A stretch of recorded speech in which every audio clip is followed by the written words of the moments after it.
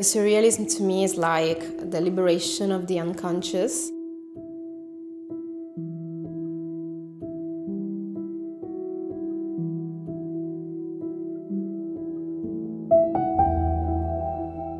Many people told me that my work is quite disturbing, and I actually want to find a balance between the beautiful and the disturbing.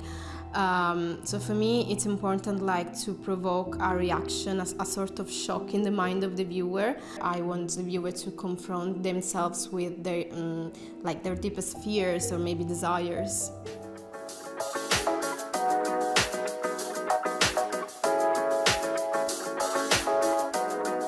So my art name is Petite Doll because I'm quite petite, and also because I want to simulate the appearance of a doll.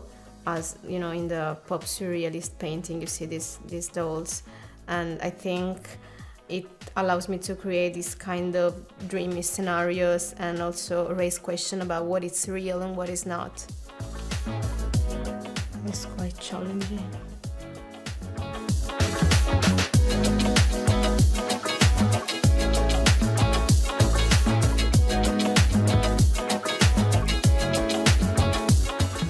I started to share my work on social media, and now I think I create a kind of community, and I like it because it's like a digital museum when you can showcase your work and have people's feedback, but at the same time it can be corrosive because I feel like artists have to adapt every time to new trends.